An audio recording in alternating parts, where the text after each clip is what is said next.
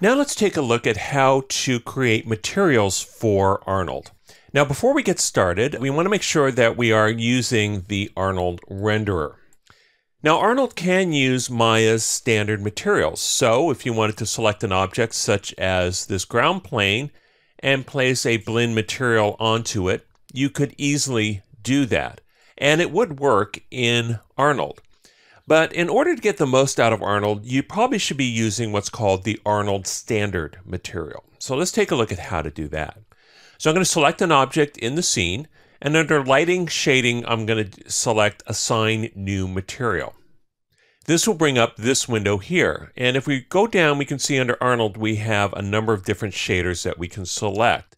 So I'm going to take a look at the AI standard material. So if I select that, it will apply that material to my object. Now if I select my object and in the attribute editor, I can go over to the AI standard material and play with the attributes. But probably the easier way to see this is using what's called the Hypershade window. So let's go into Hypershade. Now when we're in the Hypershade window, we can select any renderer we want. So in this case, I'm going to select the Arnold renderer. And as you can see, this is coming up a little bit dark. So I'm going to go to this exposure setting here and just bring that up to about 2. And that will give me better exposure on this image here.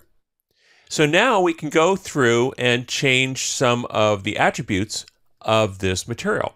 So the first thing we can do is change the diffuse color. Now the diffuse color is basically the underlying color of the object. So right now it's a white color, but if we want to, we could change it to really any color we want. Now the weight of that diffuse color will matter. So if we turn this all the way down, the diffuse goes away, and so you really don't see the underlying color of the object. And if you turn it way up, it starts to self-illuminate. So the sweet spot here is somewhere between 0.7 and 0.8.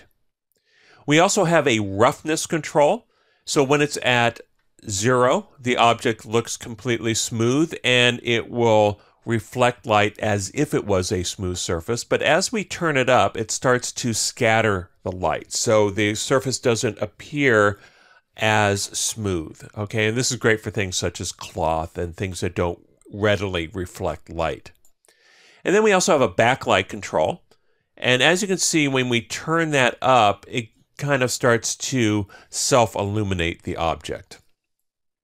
Now if we scroll down, we'll see we have a specular rollout, and this controls the specular highlights of the object. So if we turn up the specular weight, you can see how the object starts to appear shiny.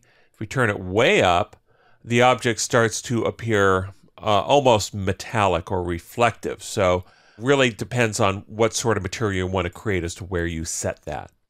We also have a roughness, so we can add roughness to the specular highlights. So at 0, it's not blurred at all, and so it's just a square object. But as we turn this up, it starts to blur the edges of the highlight and softens it. So in another renderer, this might be called a soften or a blur control.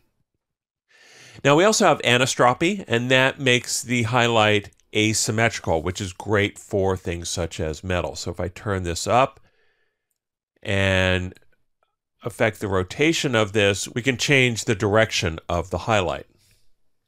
Now going a little bit further down here, we also have our reflection controls. So how much is this object reflecting? So is it reflecting a lot? Is it a complete mirror in this case? Or is it somewhere in between? Now, will this do internal reflections, which means will it reflect itself? And then we also have what's called Fresnel, which will just change the quality of the reflection. Now, finally, we also have a refraction control, and that's for if the object is opaque. So we have an opacity control here. So we can turn down opacity to make the object semi-transparent. Now, when you do opacity in Arnold, you also need to set up the geometry to be transparent. So I'll take a look at that in just a little bit. But just know that transparency in Arnold is not as simple as it is in other renderers. but I'm going to go ahead and turn that up. Now, if your object was transparent, you can actually affect the index of refraction. So now that we understand some of the basic controls here, let's take a look at what this looks like. So I'm going to do a render of this simple scene. So now we have our final image here. And as you can see, the AI standard material is very reflective. We set that up. I also set up a blend material on this, and so as you can see, there's a little bit of a difference. Now, in addition to the AI standard material, there is one more material I want to show you. So I'm going to go ahead and select this object here, and let's go into, again, lighting shading, assign new material, and then under Arnold, I want to do the AI skin shader. So we take a look at that. Let's go into our Hypershade again.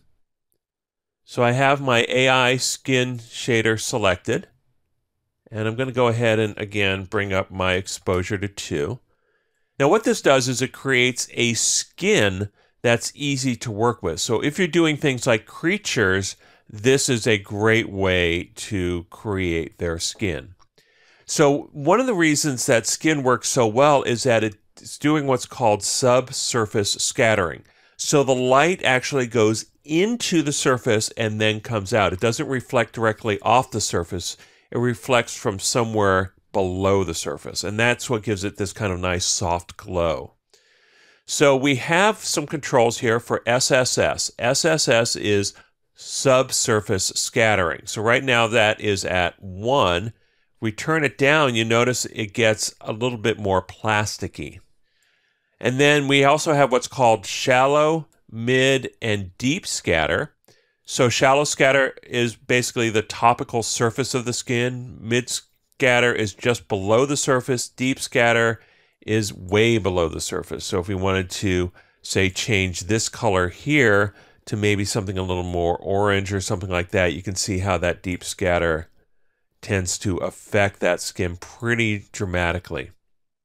And then in addition to this, we also have a specular layer, so you can make it shinier. And we also have a sheen layer, so if there's kind of a slight coating over the skin, you can do that. So as you can see, there's a lot to work with this skin shader, and I just really wanted to introduce you to it so that you know it is there. Arnold does have its own materials, which you should get familiar with using. But you can also use Maya standard materials as well.